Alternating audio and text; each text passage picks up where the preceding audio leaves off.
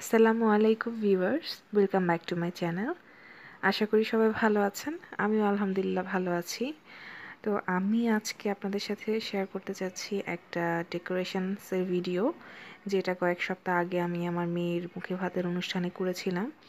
আমি এর আগেও একটা ভিডিও শেয়ার করেছি, যেটাতে আমি দেখিয়েছি কিভাবে অতিথিদের জন্য আমরা ফিরতি গিফট রেডি করতে পারি।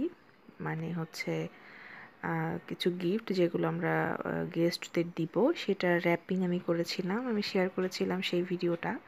তো এখন আমি যেটা করছি সেটা হচ্ছে যে পেপার দিয়ে হার্ট কেটে নিচ্ছি। এখানে আর্ট পেপার এবং পোস্টার পেপার আছে, দুটো দিয়েই হার্ট শেপ করে কেটে নিচ্ছি। একসাথে কয়েকটা করে কাগজ কেটে সেটা আমরা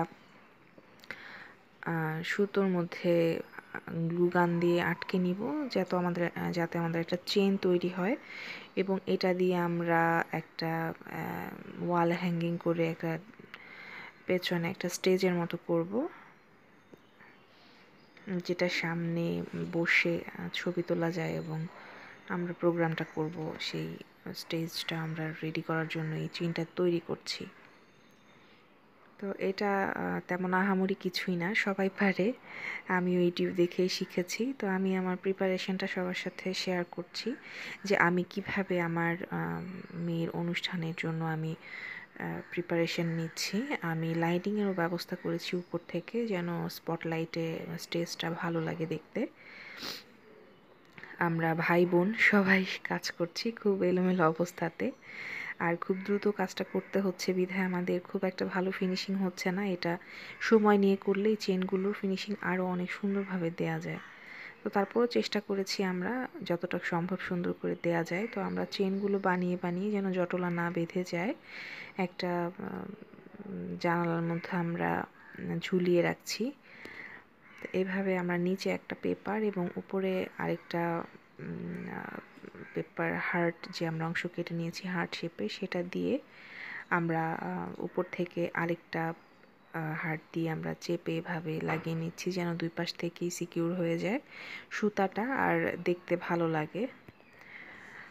আমরা এখানে আর্ট পেপারগুলো রাখা আছে, এখান থেকে কেটে নিচ্ছি। 2 থেকে 4টা পর্যন্ত আমরা যদি একসাথে কেটে নিই আমাদের সময় অনেক বেঁচে যাবে। তবে আমাদের সময় স্বল্পতার কারণে আমরা খুব বেশি সুন্দর ফিনিশিং দিতে পারিনি। আর এই হার্ট কাটার জন্য কাটার পাওয়া যায়, আমাদের কাছে সেটা নেই বিধায় আমরা এটা কাঁচি দিয়ে কেটে নিচ্ছি। তো আমার ঘর একটু এলোমেলো, কারণ স্টেজ বানাবো সেই প্রস্তুতি চলছে। আমার মেয়ে সেখানে খেলা করছিল, এক কোনায় আমার সেই গিফটগুলো আমি রেখে দিয়েছি। আমাদের মধ্যে যে কোনো অনুষ্ঠান হোক না কেন, ডেকোরেশন সবসময় আমরা কাজিনরা মিলেই করি থাকি। আমরা ছোটোবেলা থেকে এভাবেই করি।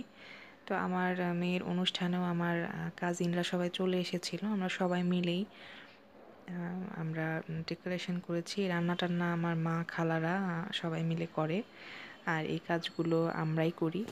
তো আমরা স্ন্যাক্সের ব্যবস্থা করেছিলাম হচ্ছে অতিথিরা আসার সাথে সাথে যেন আমরা কিছু নাস্তার আইটেম দিতে পারি, এবং কিছু কেনা ছিল এবং হাতে করাও কিছু আইটেম ছিল। তার মধ্যে আমরা দিয়েছিলাম মুড়ির মোয়া, পিঠা, তারপর হচ্ছে ফ্রুট সাসলিক টাইপের। আমরা ফলগুলোকে কেটে সেটাকে একটা কাঠিতে, সাসলিক কাঠিতে ঢুকিয়ে তারপর আমরা সার্ভ করেছিলাম একসাথে।